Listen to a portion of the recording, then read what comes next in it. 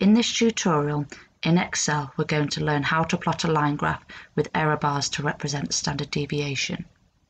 Here I have some example blood lactate data for 10 participants across a range of 6 different incremental speeds. You can see that down at the bottom I've calculated both average and standard deviation. If you're unsure of how to do this yourself within Excel, please see one of my other videos because I'll show you how to do that in a few simple steps. Again, for the purposes of this video, I have used blood lactate values, but this can be used with a variety of different variables. On the right hand side, you can see an example of a line graph with error bars to represent standard deviation, which I've already plotted. You can see that I've also put some titles on there, which I'll show you how to do, and that's including the main title and both horizontal and vertical axis titles. To show you how to create the line graph, I'm going to delete this and start from the beginning. Okay, so there will be a variety of different ways of plotting things, but this is just a way that I use, and so it's just a nice simple way to show you how to do it.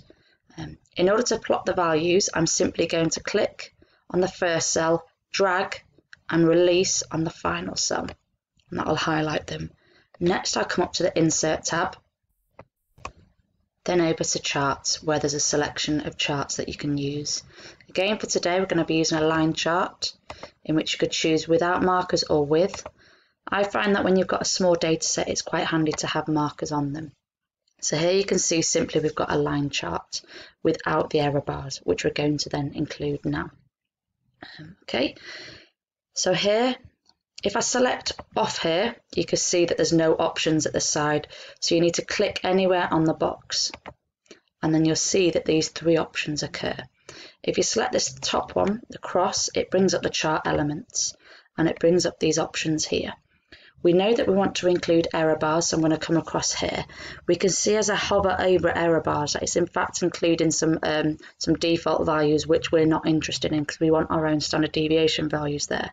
So I'm going to come across this arrow, and then it'll bring up some further options. Again, if I hover over them, you can see it does say standard deviation, but it's not what we're interested in because we want our own standard deviation values. So come down to more options.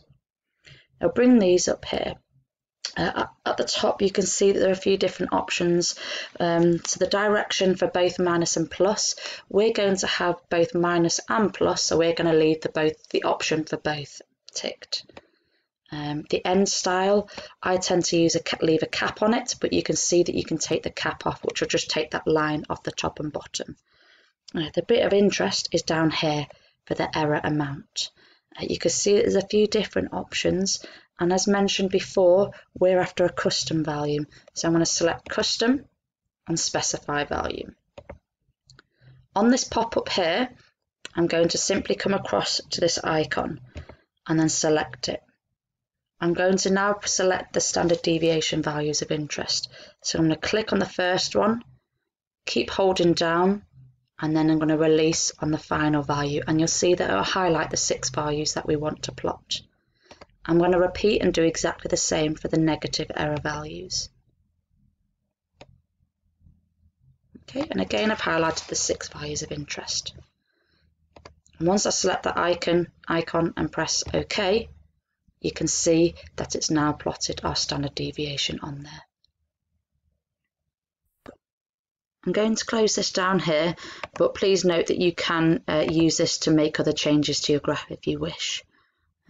So here you can see we've got our line graph, which represents the average data, and also error bars, which represent the standard deviation.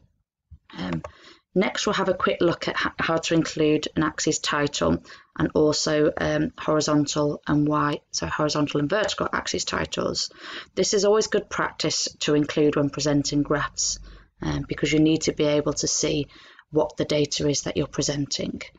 First, I'm going to start by a simple change that I'm going to make is at the bottom you can see that it's just showing stages as 1 all the way up to 6, when in fact that we know that it's speeds from 9 up to 14. So a way that I'm going to do this is again by right clicking. You can do it when you're plotting the graph, but a nice simple way to do it afterwards is to right click and select data. You'll see here now it's saying horizontal category axis labels, and that's where it's saying 1 to 6. And if I click edit, I can select the ones that we want to include. And as I select them, and as the moment I release them, you'll see it updates on the graph. And I'll select OK. And OK again to close this box. So that's a nice simple one. Next, I've already written out the chart title here. So I'm going to copy it, but simply you would select the title and type in your title here. In order to put axis titles to present for the horizontal and the y-axis, or horizontal and vertical axes, if you select the plus again for chart elements, it will bring down the drop down and then select axis titles.